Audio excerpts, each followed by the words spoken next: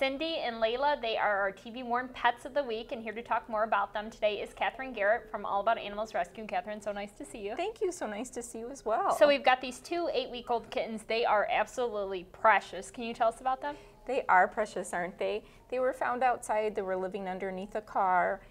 They're just sweet as can be. They've been in rescue for a while with their foster. They're ready to go to a home. They will be spayed very soon. They'll be given their age-appropriate vaccinations as well.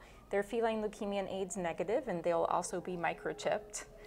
So again, this is Cindy, that's Layla. They're sisters, and they have that sisterly bond, right? They do, and we want to make sure that they go together. That's really our goal, is to try to get them adopted together.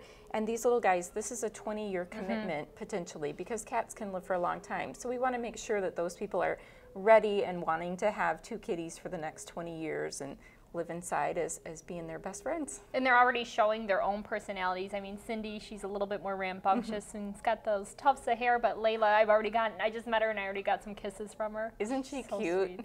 Very, very sweet kitties. And their adoption fee is just $75. Great, and once they're up to age, they will be spayed as well. And they're old enough to get spayed right now, so that will be happening very soon. So as long as they weigh 2 pounds and are 8 weeks or older, we will safely spay and neuter dogs and cats here. Well, they are absolutely adorable, and as you mentioned, this is a 20-year commitment, and someone needs to know that. And where can we find out more information? allaboutanimalsrescue.org. Perfect. Well, we do hope Cindy and Layla here find a good home soon. They are absolutely adorable 8-week-old kittens, and as Catherine said, you can find out more information at allaboutanimalsrescue.org.